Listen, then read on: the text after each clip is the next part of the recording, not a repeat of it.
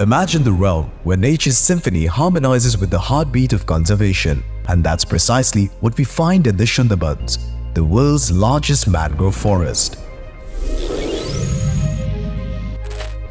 The recent initiatives undertaken by the government under the supervision of Prime Minister Sheikh Hasina have cultivated a field of success, transforming the world's largest mangrove forest.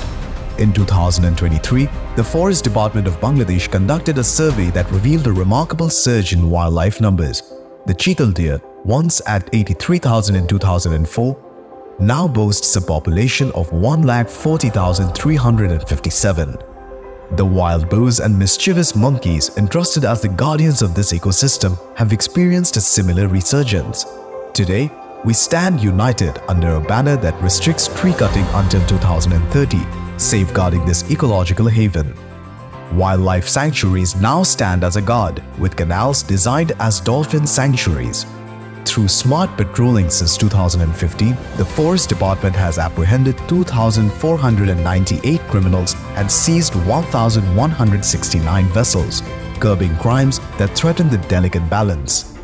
Human-animal conflicts are addressed with empathy. A 2021 rule compensates victims of tiger or crocodile attacks.